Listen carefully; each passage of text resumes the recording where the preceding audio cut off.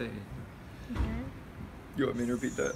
Yeah, what about the calculated cost? So Justina was saying, oh, it's so nice that, or like I hope our income continues at a comfortable level where we're able to like provide these sort of gifts or offerings to our Airbnb guests, like the rose and a bottle of wine or chocolates or whatever. Because like, that feels like a luxury to me, It to is, offer yeah. something like that to somebody. Like, I was in situations where I sometimes couldn't afford myself to buy a sweet or a flower, you know?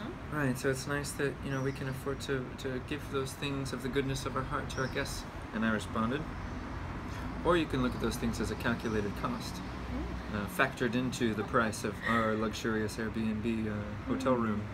So, you know, the €4 rose, the €7 bottle of wine, and then take that as sort of a percentage of the